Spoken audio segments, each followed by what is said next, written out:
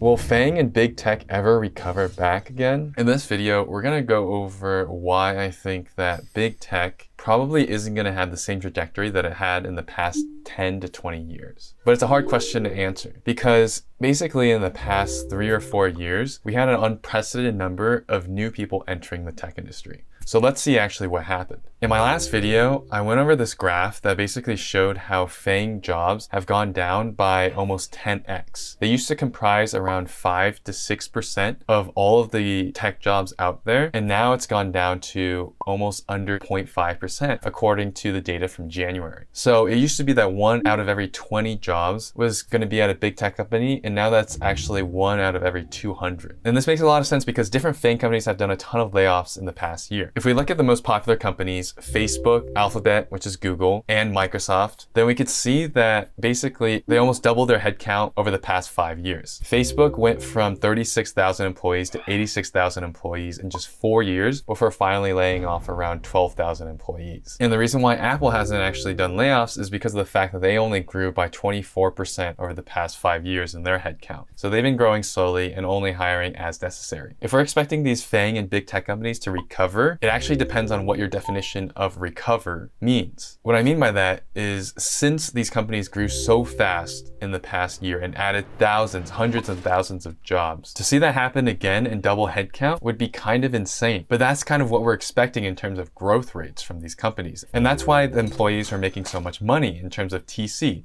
If you were on Blind, you could see that everyone was comparing different total compensation numbers because as these companies grew, they needed more and more senior people and more managers and created more of a demand for talent that just didn't exist, which is why we raised the salary so much to be able to attract that talent. At the same time, what we also saw was a huge rise in the number of companies that were trying to create the supply for that talent. Companies like mine, Interview Query, were there to actually help data scientists get these jobs and get their dream jobs in big tech companies. Also, companies like Career Karma, different kinds of boot camps, and different kinds of ed tech companies, as well as master's programs, are all taking in as many students as they could so that they could fulfill the huge demand for these FAANG companies. And similarly enough, all of these kinds of programs are probably either losing students or doing layoffs in respect to companies like Career Karma. Now, as companies are clamping down and with the latest shift to the recession, we're not going to see this new entrant migration anymore. Basically, in the past few years, we had thousands of new people that broke into tech. And what's happening is that the new entrants that were prepared to do that in the past 4 years, maybe they were students in university,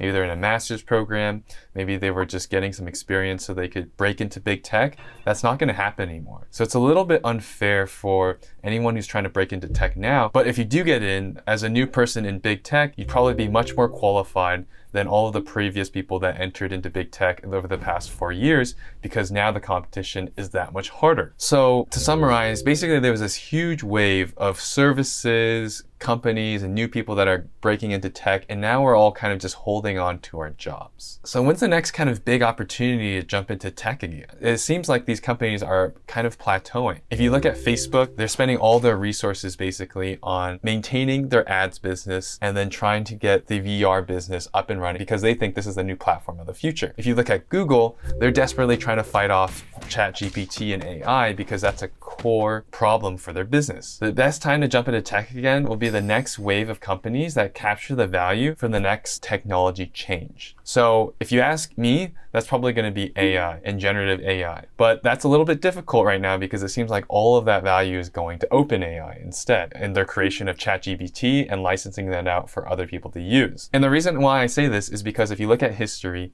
the last 20 years, big tech basically came into existence riding the wave of mobile, when we all got mobile phones, basically adopted by Apple, Facebook, Google, etc. And then also with cloud, primarily with AWS and Google Cloud, and every single internet business basically hosting their business on the cloud on these providers. And so these two big seismic changes, along with social media and network effects, kind of created big tech as it is. So the next time this is going to happen again will likely be with the next shift That's either going to be AI. If you're working at Facebook, you're going to think it's VR, or maybe it's something else entirely. So to summarize, I think FAANG and big tech is kind of in a weird spot right now. Traditional companies are actually doing okay because they have regular growth rates year over year. That it's very linear. While if you look at big tech and these other companies, they really grew fast on the promise of all these different kinds of technologies that haven't actually been set in stone yet. And so we'll see when this next wave comes. If you're looking to break into big tech, know that it's going to be harder over the next few years, but understand that the next wave of tech companies might be coming soon